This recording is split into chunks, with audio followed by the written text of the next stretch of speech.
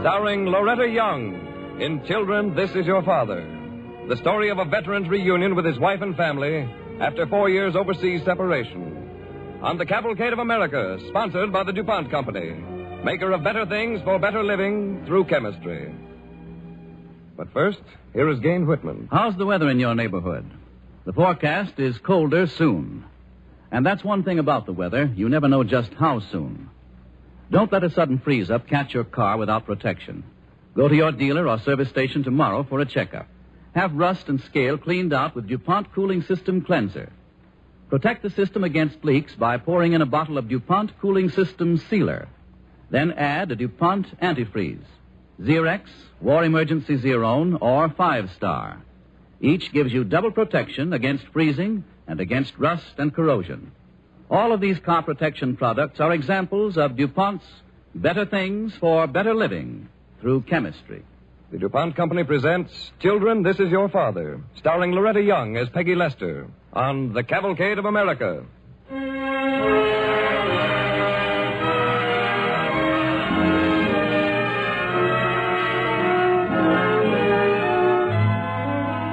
BE Day, BJ Day, Victory. Family men overseas disregarded the exuberant celebrations. To them, victory was a big 7-letter word that meant home. Home to families they'd left. Families like that of Lieutenant Sam Lester and his wife, Peggy. Mama, can I have another little cake? You mean may you, Karen? Yes, you may. Ellie, you have another one. You're slim enough, you can afford it. Oh, thanks. And I can afford it, too, because I got my allotment check today. Peg, what do you hear from Sam? Oh, same old weather reports. My darling is such a lousy letter writer. I haven't the faintest idea what he's doing, except that he's still in charge of that supply depot in France. Well, how do the children feel about him? I mean, do they remember him? Oh, Mickey does, a teeny bit. But Karen not at all. She was just an infant when he left. You know, Sam's been away almost 4 years now. This is my daddy's picture. Yes, Karen, I know. He's very nice looking, isn't he? He's beautiful, and he's very tall and very strong. And in the war, he killed 1,000 Germans all by himself. And he got lots and lots of medals from General Eisenhower. Now, Karen, darling, imagination is a nice thing to have, but you mustn't let it run away with you, you know. Peg, this beautiful room. Where did you ever find a decorator? I didn't. I painted it myself. Peg Lester, you did. I certainly did, all by myself. Do you really like it? Why, it's wonderful, positively professional. As if you've been swinging a paintbrush all your life. Well, as long as you said such very nice things about my paint job, and seeing you're my very best friend, I'll let you in on a little secret. What? After wearing myself out, taking the paper off one complete wall, I discovered I could paint right over the paper. Not really. And you can't even tell. Oh, my, the wonders of science. Oh, there's Mickey. Oh, no, not the one who's barking. That's Gorgeous. That's the family mutt. Well, hello, Gorgeous. Oh, my, he's a friendly little thing. Yes, he is. I mean, isn't she? Mickey picked her up about 2 months ago and talked me into keeping her as a watchdog. Well, it's a good idea. Without a man in the house, you need one. Ellie, if a burglar came along, that dog would hurl herself at him and lick his shoelaces in abject adoration. She's so darn friendly, it's shameless. Hey, Mom. Ah, here is the master of the Lester clan. Hello, Mickey. Hello. Mom, you know what Buster Klein just told me about his father? No, what? He got a bullet in his leg, and the Purple Heart, and a silver star on account of he cleaned out a nest of Japs and made a bunch of other Japs surrender. He got a silver star, Mom. Oh, that's fine, Mickey. Gosh, Buster sure is lucky having a dad like that. Well, for goodness sake, your father's no slouch. Just because he's modest and doesn't make a lot of fuss about how many Germans surrendered to him or how he wiped out a pillbox. When? When did he wipe out a pillbox? Well, during a battle. Which battle? Well, the Battle of the Bulge.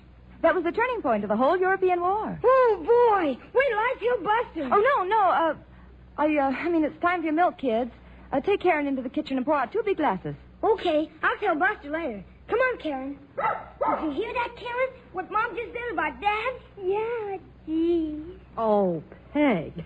And you told Karen not to let her imagination run away with her. Oh, I know, Ellie, but I can't help it. I'm not going to let Mickey feel for a single instant that his father is any less heroic than anybody else's father.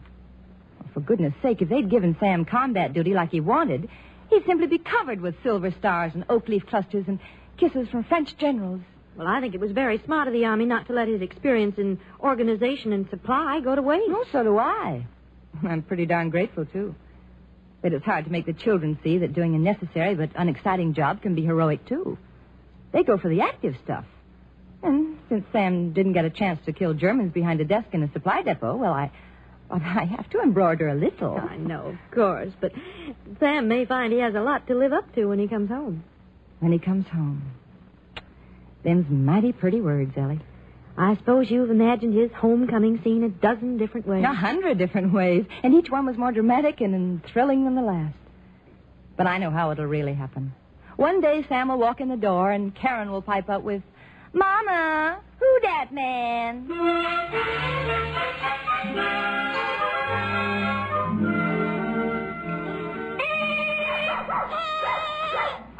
Karen, don't be a droon. You gotta get on the other side of the table. You can't be shooting right alongside of me.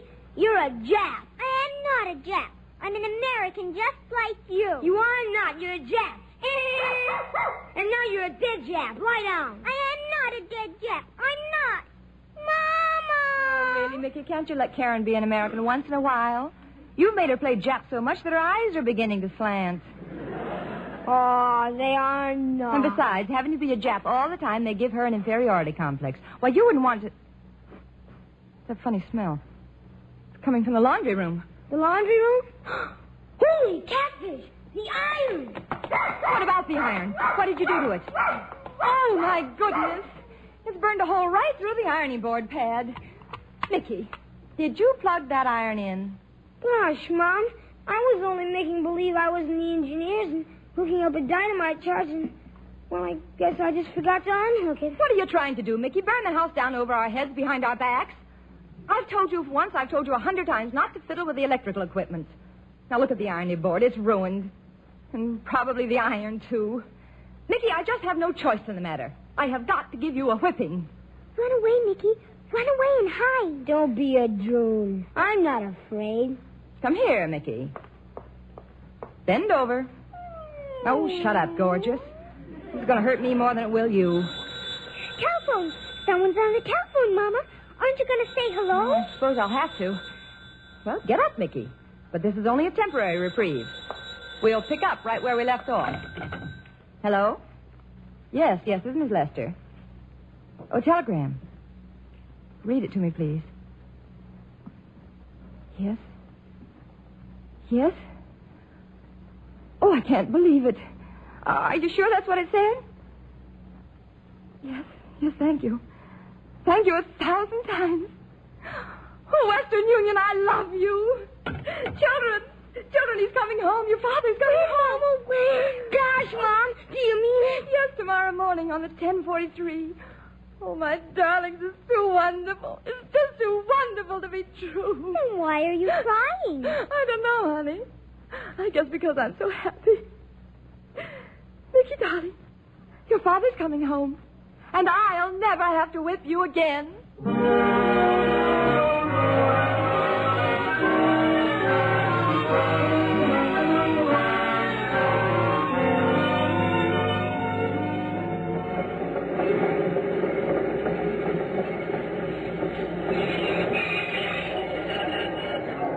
Now, stay close to me, kids. We don't want to miss him, you know. Do you see him anywhere, Mom? Do you see him? No, not yet. There are just too many people in the way. Hey! Sam! Oh, Sam, oh, my darling. dearest. Oh, Sam, darling, let me look at you. Oh, my dear. Your hair's turned gray. Gosh, Peg, you look wonderful. Do I? And these are our kids. Yes, darling. Children, this is your father. Hello, Mickey. Hello. Hello, Karen. Well, aren't you going to say something to me? You're not as pretty as your picture. Oh, Karen.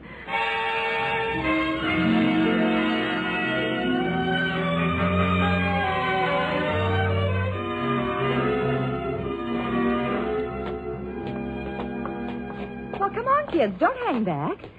Sam, this will be the first time you walked into our house in almost 4 years. I feel as if I ought to carry you over the threshold or something. That's a good idea. Oh, Sam, here, put me down. Say, who's that? My God. Her name is Gorgeous. She'll probably cover you with kisses. She's a very affectionate type of animal. Well, hello, Gorgeous.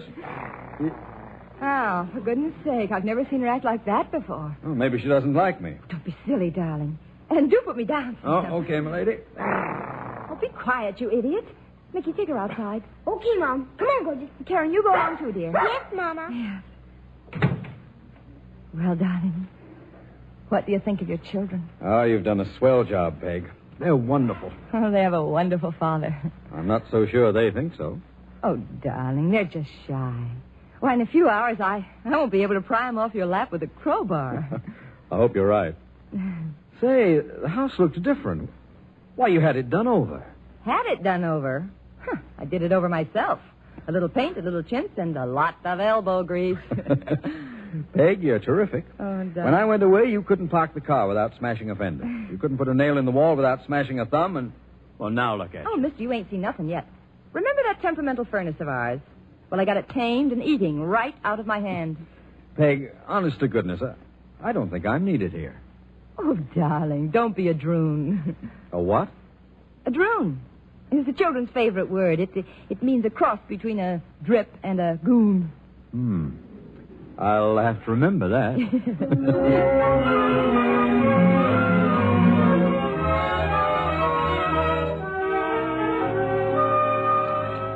Another piece of pie, darling? No, thanks, Peg.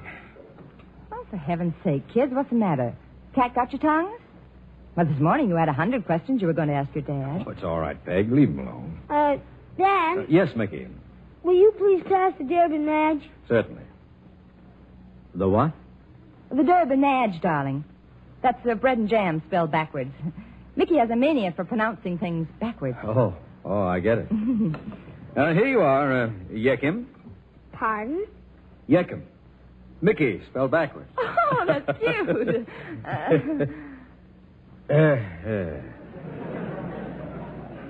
Something tells me I've just been groomed. No, darling, it's droon with a D. Mother, can I have some? What comes out of a chimney? Smoke. Your wish and my wish will never be broke. What in the name of... They're making their wish. Touch red, my wish will be said. Touch green, my wish will be seen. Touch blue, my wish will come true. That, darling, is what happens in this house when two people say the same thing at the same time. Oh, I see. Well, Mickey, what did you wish? I'm not allowed to tell. It won't come true then. I wish that Daddy would give us our souvenirs. Karen. Well, honey, I will give them to you just as soon as my bags get here. What have you got for me? Well, let me see now. I think there's a pretty French doll for you. Goody. And for Mickey, a wristwatch. No German helmet? Or a bombshell? Or even a bayonet? Well, no. Gosh. Dick Gordon's dad brought him a German helmet. Well, unfortunately, I didn't come in contact with any armed Germans, so I couldn't... You didn't? Well, what about the time you wiped out that pillbox? I wiped out a pillbox? Sure, in the Battle of the Bulge. Mom told us all about how Lunch you is over, children. Go outside and play now. But, Mom, didn't you say that... Outside. Take Gorgeous to lunch and run along now, both of you. Go on. Oh, all right. But what good's a wristwatch? You can get them here. Peg, just what did you tell them about me and a German pillbox? Nothing at all, darling. Peg, I want to know. Oh, for goodness sake, dear. It was just a little bedtime story I made up. Well, you know you were the hero of all of our stories. But, Peg, that sort of thing is dangerous. Suppose a story like that got around. Now, Sam, don't be ridiculous. I just told it to the children. Couldn't possibly go any further. I'll get it. Hello? Why, hello, Mr. Whitefield. Yes, it's true. He's back. Oh, just wonderful. Yes, of course, hold on. Sam, darling, it's your old boss. Oh, thanks. Hello, Mr. Whitefield. Just this morning. Great, thanks. What? Just a second, please. So the story couldn't possibly go any further. What do you mean? Whitefield wants me to come down to the office to show off my medals. He says it's all over town about me capturing a whole German regiment single-handed.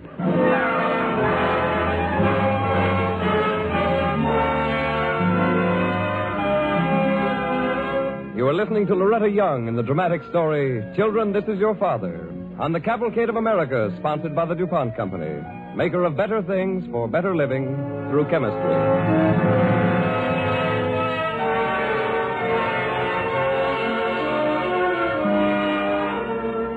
As the second half of our play opens, Lieutenant Sam Lester has returned home. He's having a little trouble explaining to the community about his pre-homecoming build-up. Now, listen, Mayor, I appreciate your phoning me. The sentiment is wonderful, but I tell you, I'm not a hero. No, I'm not being modest. All I did in this war was sit behind a desk in a supply depot in France. The only Germans I saw were prisoners. Oh, it's all an embarrassing figment of my son's imagination. Yes, I'm sorry, Mayor. Good day, sir. Daddy. In here, Karen. Daddy. Yes, dear. I think you're awful nice. You do? I like you very much. Well, that's just swell, honey. Can I have a nickel for ice cream? Sure thing, baby. Here you are. Oh, thank you, Daddy. Sam, was that Karen who just went out? Yep, I gave her a nickel for ice cream. Oh, Sam, you shouldn't have. She only asked you because I refused. She's not allowed to have ice cream before supper. Oh, well, maybe you're too hard on her. Well, don't you be too easy. Children need discipline. And that reminds me. Mickey's in the kitchen, and I want you to give him a good talking to. What about? Well, he's been tinkering with the electrical appliances again. Oh, Sam, he's just got to stop behaving like a young Tom Edison II. I'll talk to him. Thank you, darling. And remember, be firm.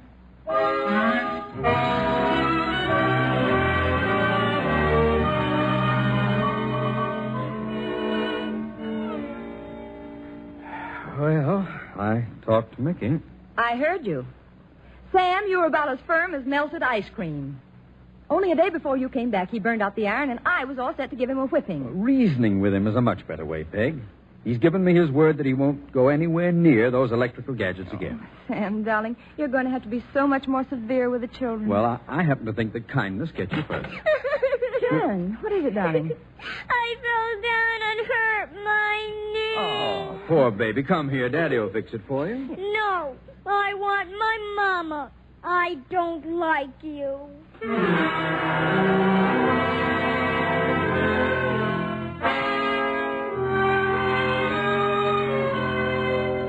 That's how it is, Ellie. My kids don't like me. Now, Sam. Peg's ashamed of me. Why, Sam. Well, why else did she make up stories about how I captured Germans and pillboxes and make a fool of me all over town? Sam, I know all about that. I was there when it happened. Well, Peg only... I know. For the kids. But why didn't you tell them the truth? There's nothing to hide. Oh, Sam, don't you think you're taking it all a little too seriously? How can I help it? Ever since I've been home, I felt as if I were outside looking in. Oh, if you could have seen the way they talked about you and missed you, and the way they carried on when they heard you were coming back. Well, the fact remains that everything seemed to go on very well without me. Apparently, much better. Sam Lester, you're talking through your hat. Why, the conversion that Peg had to make when you left was as painful as the reconversion is for you now. Oh, just be patient, Sam. Everything will fall into its right place again. I certainly hope so.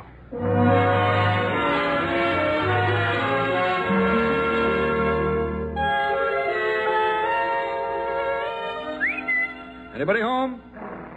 And I don't mean you friendly thing. Oh, somebody in the kitchen anyway. Oh, it's you, Mickey. Dad! Mickey, what were you doing with that waffle iron? Nothing. I was just making a little experiment. Mickey, you gave me your word that you wouldn't fiddle with the electrical gadgets. Well, I just wanted to see who'd make those same square dimples on cardboard. I didn't mean to break it. Your mother said it was useless to try and reason with you. Well, there's only one way left. No! I'm sorry, Mickey, but you asked for it. Ow. Let me go! Get it out! Ow. All right for you. All right for you.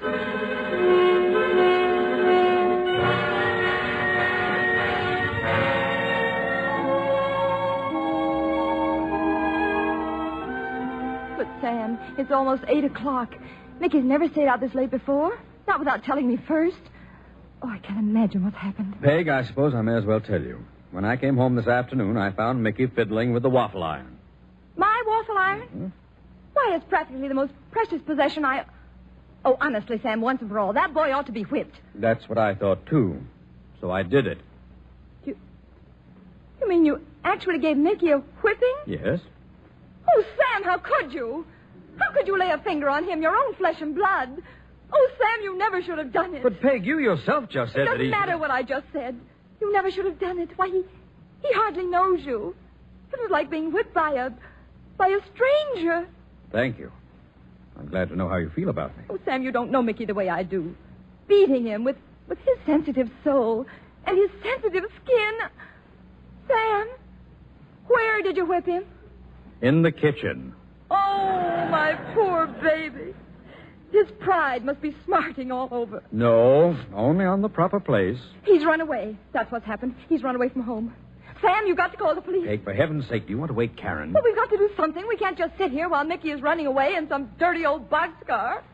Sam, if you don't call the police, I will. If you do, I'm walking out of this house for good. Sam! I mean it, Peg. Either I'm the head of this house or you are. And if you are, then there's no place here for me. Sam! It's up to you, Peg. All right, you brute. I won't call the police, but you'll be sorry when they bring home our eldest child, our only son.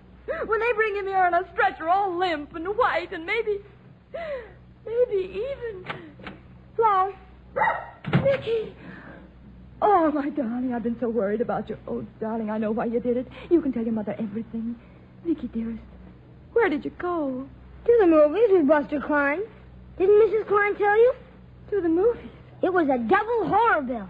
Oh, Mickey. And I've been sitting here worrying myself into a pink fit. Peg, I told you there was nothing to worry about. Oh. Gosh, Dad, aren't women silly? Were you talking to me? Uh-huh. I said, aren't women silly? Oh. Well, maybe they are. But next time you go away to the movies, you'd better get permission first. Okay, Dad. I don't want no more lickings. Gosh, you certainly pack a mean wallop. You know, Mom, he hits much harder than you do. Oh, does it hurt, dear? Nah, I'm no buttercup. What's the matter? What's all the noise? Oh, I told you we'd wake her. Everything's all right, Karen, dear. Come on, honey.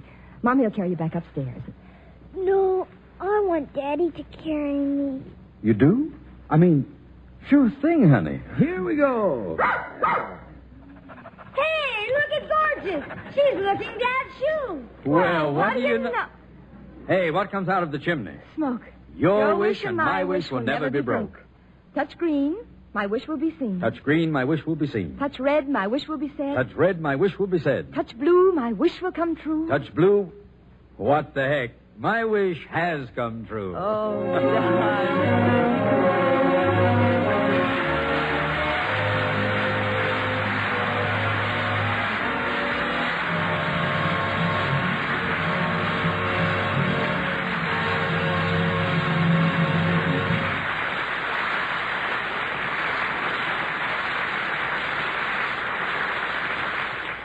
Our star, Loretta Young, will return in just a moment to our Cavalcade microphone. Now, here is Gain Whitman. You climb into the old bus, load in the family, tell the man at the gasoline pump, fill her up, please, with a blissful sigh, and then the open road again. There were many times during the war when you wondered if that open road was still there. Well, there it is. Good gasoline, too. The motor purrs. You roll smoothly along. Fall is in the air. Are those leaves over there on the hill beginning to turn? If it isn't the leaves that are red and gold, it's the soft sunshine of fall, golden with just a little chill in the air. Just rolling along is wonderful. Just feeling the car respond to your touch is a thrill you've not had for a long time. Wait a minute, though. 2 or 3 months ago, you weren't using your car so much, were you? Can you be sure it's in the best condition? How about the pre-war tire? How about that retread with the old tube and the forgotten patch? Too much speed or one bad bump can mean a blowout and tragedy. How about you, the driver? Maybe you're out of practice. Maybe your judgment of speed and distance aren't as keen as they used to be. It takes time to learn to drive again in traffic. Now that you can roll into a service station and say, fill her up, it's a temptation to ride just for the fun of it. Everybody's doing it, but not everybody is driving carefully. Accidents are increasing. The man who forgets the painted line in the middle of the highway, who passes on curves, who speeds and cuts in, is a public menace.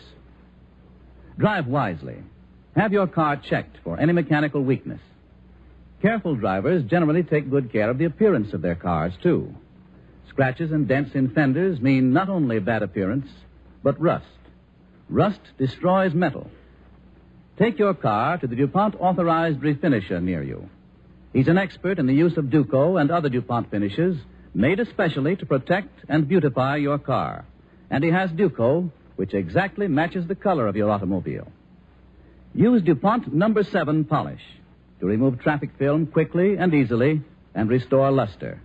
Or use DuPont Duco cleaner and then apply Duco wax, which protects the finish from dirt, moisture, and the ultraviolet rays of the sun and gives a clear, brilliant luster which lasts for months. And, of course, protect your car against a freeze-up this winter with the DuPont antifreeze. All of these products for the protection of your car are DuPont better things for better living through chemistry.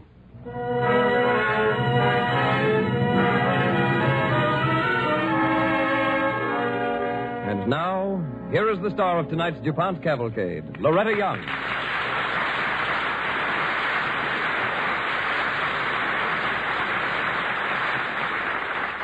With Victory Won, the National War Fund campaign needs our help no less. The need is just as great. Every dollar we contribute will do a three-way job, helping our armed forces, aiding our friends and allies overseas, and assisting neighbors in distress here at home. Now, many servicemen will not be so fortunate as Lieutenant Sam Lester in our story. Others will require financial assistance, hospital care, or vocational guidance. Our dimes and dollars will help many servicemen bridge the gap between GI and civilian life. The War Fund Drive needs your contribution to carry on its worthy work in your own community.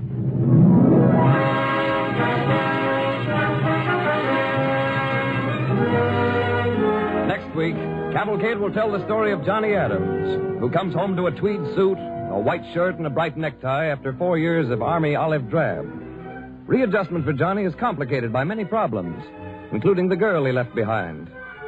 Next week, you will hear the sometimes tender, sometimes humorous story of a typical young American, his girl, and his future, when Cavalcade presents Johnny Comes Home.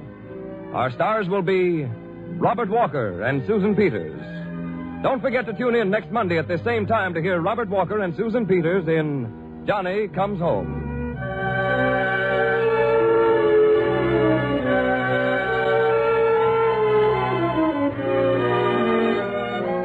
The music for tonight's DuPont Cavalcade was composed and conducted by Robert Armbruster. Our play was written by Priscilla Kent. Loretta Young may currently be seen in the international picture production Along Came Jones. With Miss Young in tonight's Cavalcade were Gail Gordon as Lieutenant Sam, Marlene Ames as Karen, and Tommy Bernard as Mickey.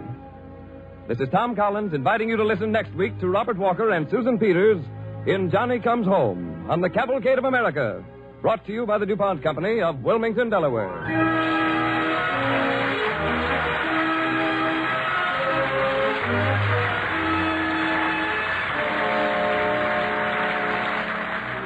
This is the National Broadcasting Company.